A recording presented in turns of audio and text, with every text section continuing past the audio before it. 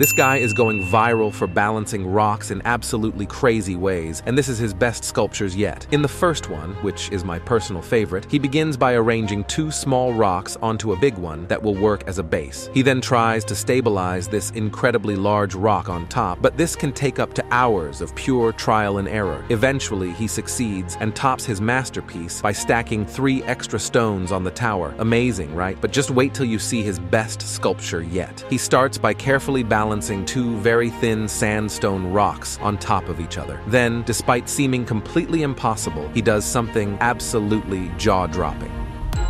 If this is impressive, subscribe.